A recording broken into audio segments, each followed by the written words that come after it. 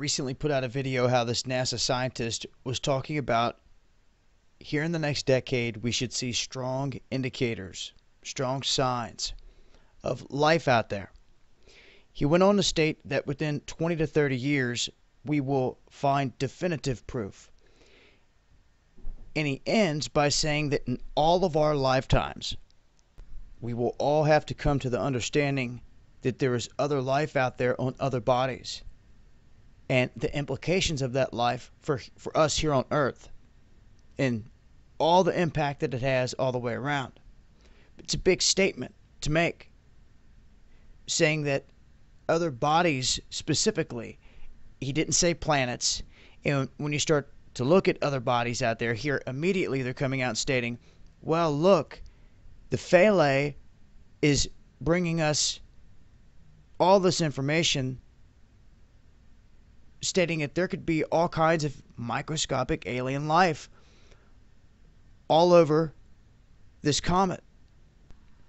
Now they state that 67P Churyumov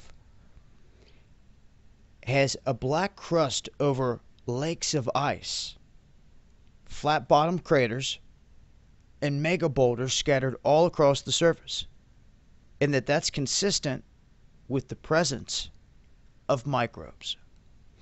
And they believe that in fact, as it's racing toward the sun, as you see all of this venting coming off of it, that's life. They're saying that all of this gas, all of these microbes and particles are building up in these pockets underneath the ice layers. And when they get close enough to the sun, they crack. And they vent out all of this material. And those are what they are calling the seeds of life. All kinds of different particles, anything could be on any given object out here. But now they're saying the odds of finding it here are a lot greater. And you see us approaching Ceres, approaching Pluto, Titan,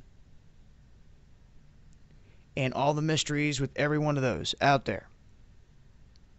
And this. So we'll see what comes of it from here, but this is the latest on what they're saying.